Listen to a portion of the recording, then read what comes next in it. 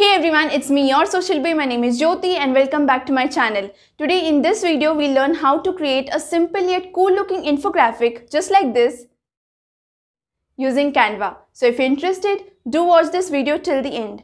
Also, if you're new to this channel, make sure to subscribe and hit that bell icon to never miss any video from me. Now, let's go.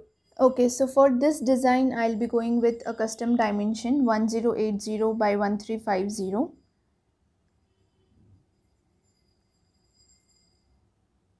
Let me quickly name this document first.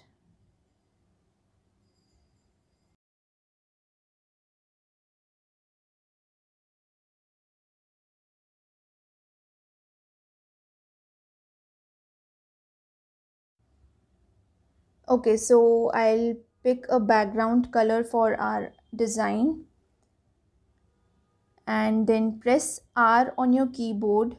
It will bring up a rectangle just like this and then position it to the top right corner and cover half of the artboard. Perfect. Now just change its color to the base color. Okay. Now go to elements and search for shadow and I'll take the first option. Just rotate it vertically to 90 degree and keep pressing Alt and then just enlarge it a little bit, then position it so it is already in the center and middle. Okay, then position it backwards and let's reduce its transparency. You can change the setting as per your preference, but make sure to keep it realistic. Okay, now once you're done positioning the shadow element, just take these two elements and then lock them so that you don't accidentally move it when you're working on some other elements. Now I'm searching for circle. I'm looking for a white circle, so let me just reduce its size a little bit. Okay, and then position it over here in the center. Okay, now go to edit image and I'll be selecting this option over here, trippy. If you don't have this option over here, you can search it over here in the search box. Then once you select this second option, just click on apply and just press C on your keyboard. It will bring up a circle and I'll just change its color and reduce its size a little bit.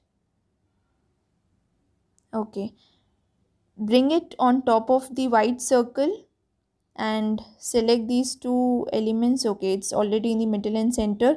Then just Ctrl G to group it and press Ctrl D twice to duplicate it. We want 3 such pairs, so I'll just bring the third pair at the bottom and select all these 3 elements, tidy up. Perfect. Now just bring it to the center. Okay, now press Alt, keep pressing Alt and reduce its size so that we have enough space for our text. Okay, now press Ctrl Shift G to ungroup these elements, then select the circles that are in front and position them to back. Perfect. Now we are going to place some icons in the white circles. So to save your time, I already have my icons and text decided. So let me just quickly place my icons in the white circles.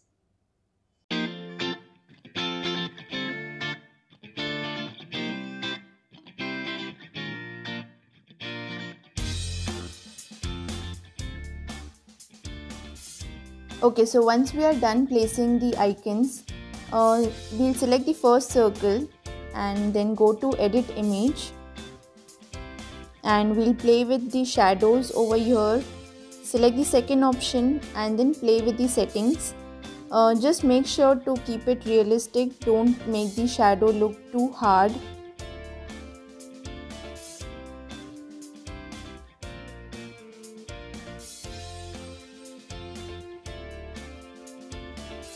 Okay, so let's apply the same setting for the other two circles as well.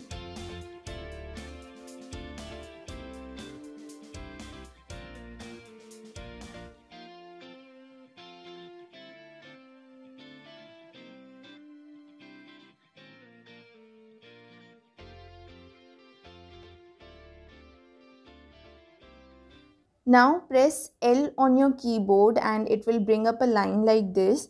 I'll just make it a little shorter so that we have enough space for our text. Then go to the settings over here and select the fourth option for dotted lines, and then I'll just change its color to this one. Go to position and push it backwards. Now press Alt, keep pressing Alt and then drag this line to duplicate it and then position it for the other two circles as well.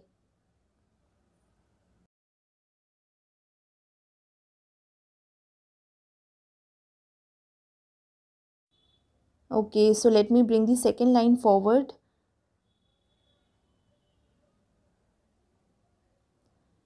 Perfect.